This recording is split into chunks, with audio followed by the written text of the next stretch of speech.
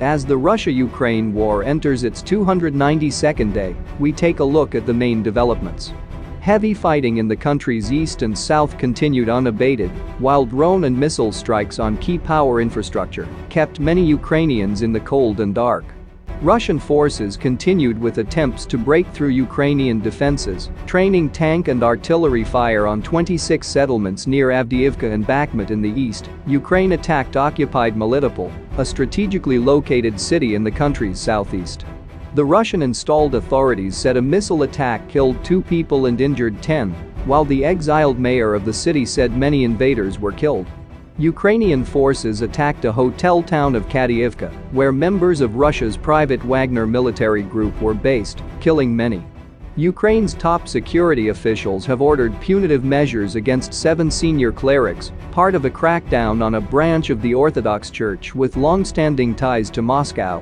Some Russian officers fighting in Ukraine are unhappy with the military top brass and President Vladimir Putin because of the poor execution of the war, an influential nationalist Russian blogger said after visiting the conflict zone.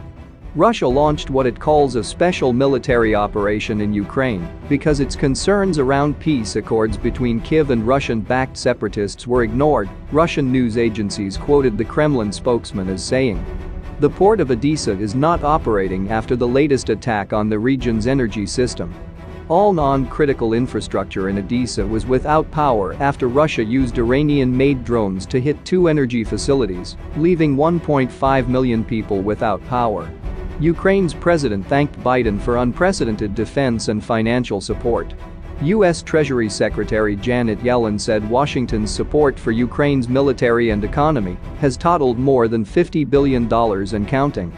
Turkish President Recep Tayyip Erdogan discussed the Black Sea grain export agreement with the leaders of Russia and Ukraine, as both sides seek changes that would boost their exports. European Union foreign ministers meet on Monday to try to agree on further sanctions on Russia and Iran and an additional $2.11 billion for arms deliveries to Ukraine.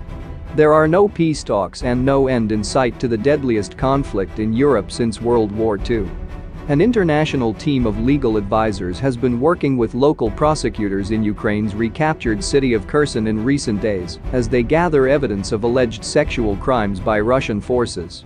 Russia's ambassador to Moscow said Britain's royal family was recommended not to have any contact with the Russian embassy in London, the Izvestia newspaper reported.